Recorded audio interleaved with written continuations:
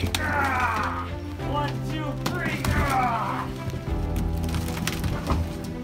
Uh-oh, I think I might have saw a spider. Oh. Somebody take a ball to it.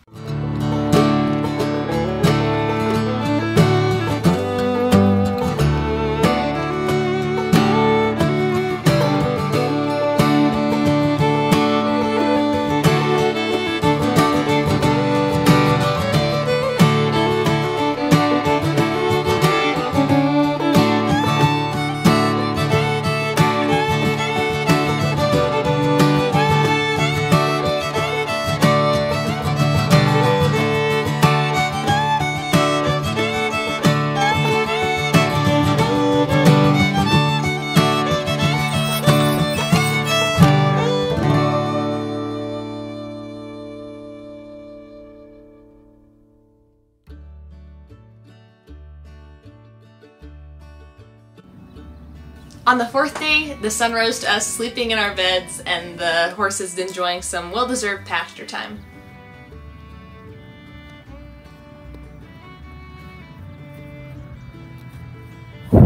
My time to tag along, though, was coming to an end, so I tiptoed out and soaked up my last sunrise for the trip. As I explored the grounds, I decided that we couldn't have found a better place to tie over for a day if we tried. It was beautiful, it was peaceful, and it had some fascinating history. The ranch was originally founded by William C. Child. Child was a Wells Fargo Express agent who came to the Montana Territory in 1870.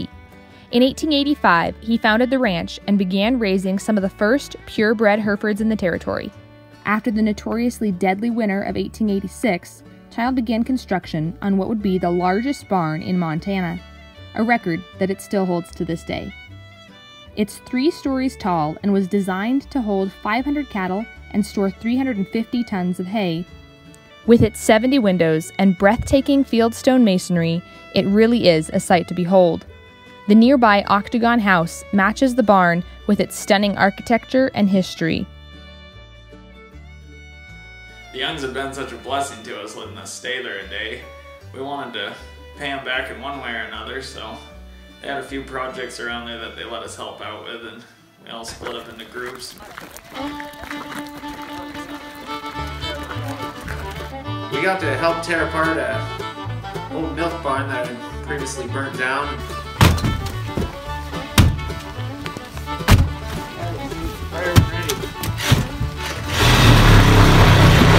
We helped Mr. Young tile his shower. We weed eat it. We cleaned the old dressing room. We mowed lawns. We also planted trees with Mr. Young. After helping out around the ranch, Mr. Young took us for another short tour of the house, which was also built in the 1800s. And he took us upstairs into the ballroom where Austin had been working on a centerpiece of cedar. We got to help unwrap that. It was pretty cool. They did a really good job, and they showed us also out on the balcony. They've been working on a patio, so they're definitely really ambitious with their construction projects around there. I never poured concrete up in the middle of the air before.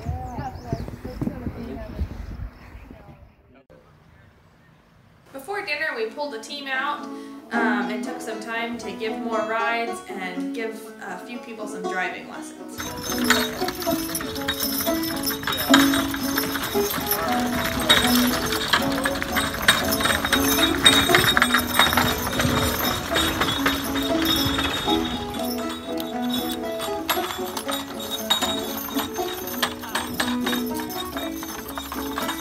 Everybody enjoyed going on the coach, teaching all the kids and youngs how to drive. Yeah, we had a real blast. What's he doing? Is he gonna ride? He's teaching it a few tricks. A friend of the Youngs had a BLM Mustang that they had been starting under saddle. Nobody had been on it yet. I always like putting the first rides on horses, so I asked if I could do that. Everybody wanted to see a show, but she had done such a good job with the groundwork, it turned out to be a pretty uneventful first ride on it, so it did really good.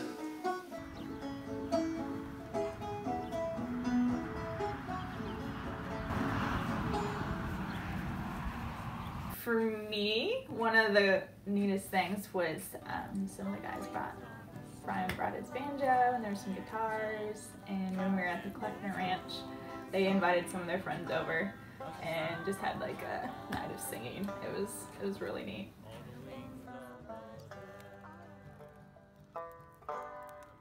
So before the trip, that's one of the things I was looking forward to, is making new friendships and meeting new people. The Youngs were pretty much that for me. You wish you were me.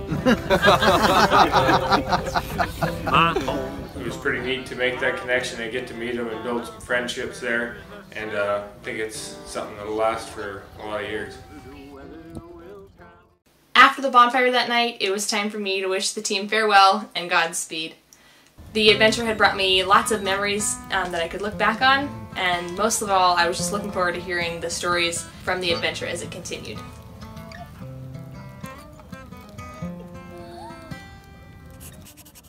Even though we didn't gain any ground on day 4, we made plenty of memories and friends to make up for it. With the horses well rested and fresh ice in the coolers, we were ready to cover some country the next morning.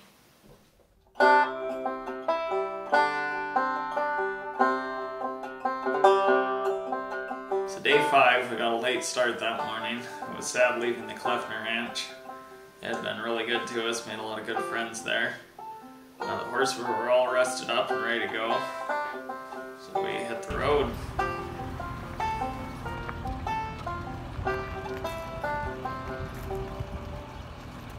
Must have been just as hard for them to say goodbye as it was for us, as Austin decided to come along.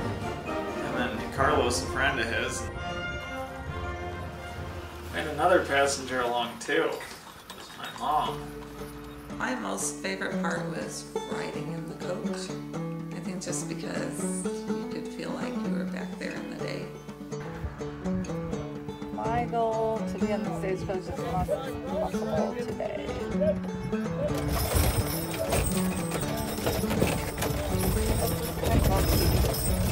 You having fun? Yeah. Tired yet?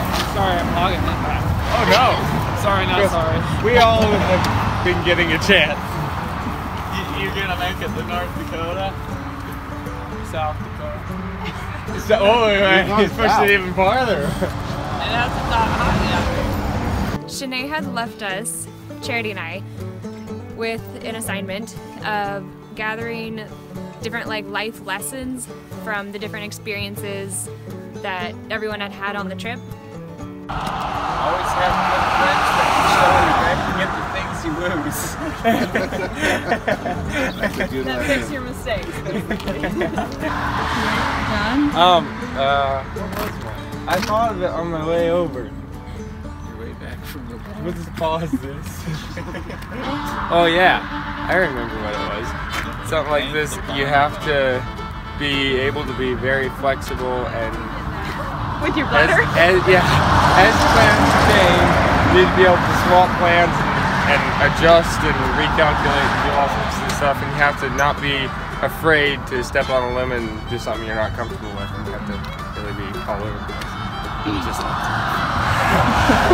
So at one of our breaks where we were switching out the horses, Yost just grabbed the curry comb and he kind of stepped into the role of reporter and started asking people different questions.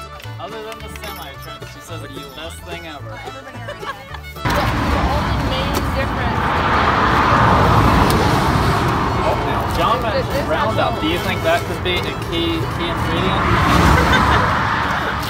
Although I think Roundup is a key ingredient in our Pretty good at that. Taste? Yeah, I ate a piece. I'm not gonna eat the green part. You have to try it. It tastes fine. Not doing it. Assistant here stuck her head out the top of the window and lost her hat. So the second time we tried to get a video. When's the next time you feel like you'll run into a train? Well, we actually ran into another one, and we sped down the highway trying to get it, but it drove past. Have you considered radioing them and having them slow down? Actually, we did talk about that, but the next time we're going to run into a train is actually right at the river. So we're going to go ahead this time, wait for the train. Hopefully the stagecoach and the train meet at the same time. The river, that sounds like a good spot. Why do you want the river? Because the train going, we're actually talking about this as well, they could go over the train track bridge, and that would just be a beautiful picture, but a bad idea. Do you think the train maybe moves quite a bit faster? Yeah, probably. We haven't really tried to race the train before on this trip, but maybe this probably is the wouldn't time. be good if they got hit by a train, though. No, but we do have spare horses. Alright, that'll work. Austin ended up driving most of the way to Townsend. We took a 2-track that went on the other side of the train tracks, and it was pretty cool. It was smooth and kind of private back there, and it felt like we were back in the day.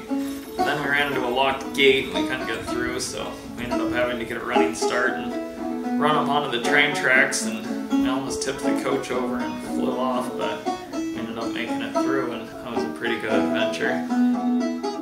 Austin and Carlos kept saying, well, we're going to have to leave the next stage stop, but every stage stop they came to, they said, oh, okay, well, we'll just go one more time. And we definitely weren't upset at all about it. We were enjoying the company. So, but eventually when we got to Townsend, they did end up having to head back. It was sad to see them go, but we were really glad they were able to come along for as long as they did. I have lots of stories, but one of the ones that stuck out, we were riding over the rough country. We were off the beaten track. And my son's got a little bit excited. Decided to go a little faster, and we had a pretty big pothole, and my head went right into the rafter. And I yelled out there, hey, did you remember you had a passenger back here? So that was pretty memorable, especially the headache. But people back in the day must have been a lot tougher. Travel by stagecoach has never been praised for its comfort levels. In 1858, a New York Herald reporter wrote about his first experience on a stagecoach trip. He said they journeyed along the edge of the plain, thumping and bumping at a rate which threatened not to leave a whole bone in my body. He concluded that the day's ride was quite unpleasant. During the summer months, steamboats would join stagecoaches in transporting passengers across the state. The Missouri River was one of the major routes traveled. Often, steamboats and stagecoaches would work together. For many people traveling west, their first leg of the journey would be a long trip up the river, and the second half would be a bumpy ride in a stagecoach.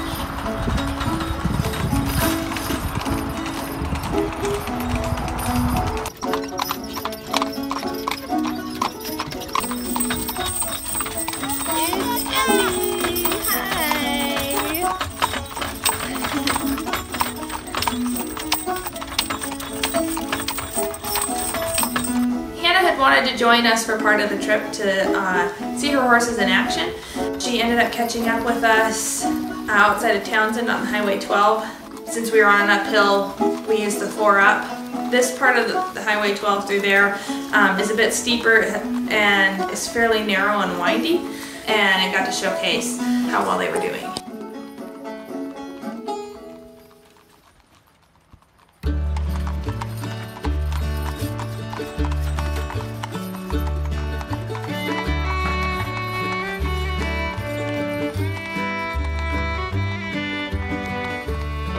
Long, steep, and hot, so by the time we got to the top of that hill, people needed brakes about as much as the horses.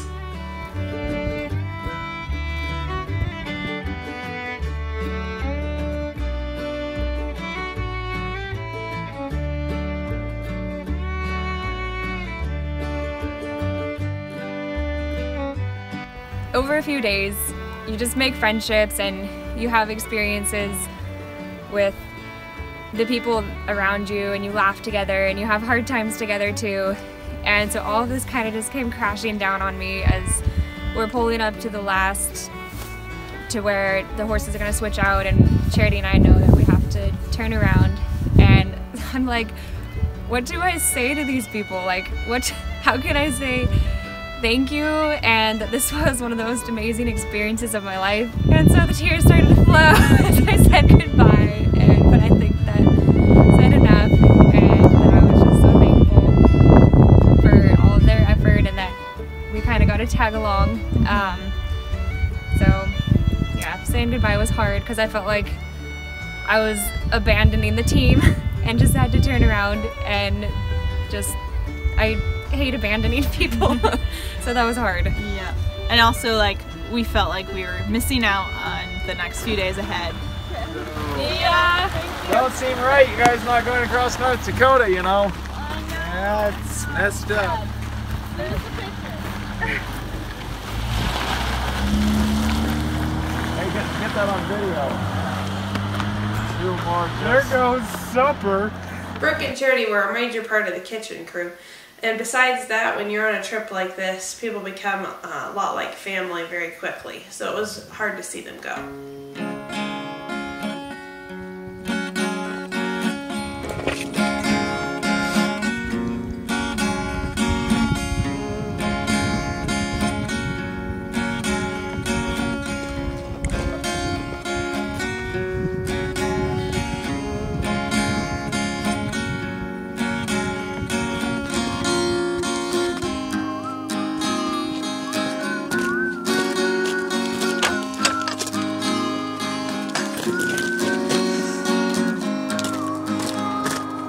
Get this up for the horses. So day 5, we hadn't really made any plans where we were going to stop exactly. So as it started getting later and starting to get dark, we ended up hoping to find some state land, but there didn't seem to be anything close by, so we stopped and asked a rancher along the way. He was kind enough to let us pull over and set up our pens at the end of his driveway there, so it worked out pretty good. We had some fences to work our pen off of and give the horse a little more room to lay down and stuff.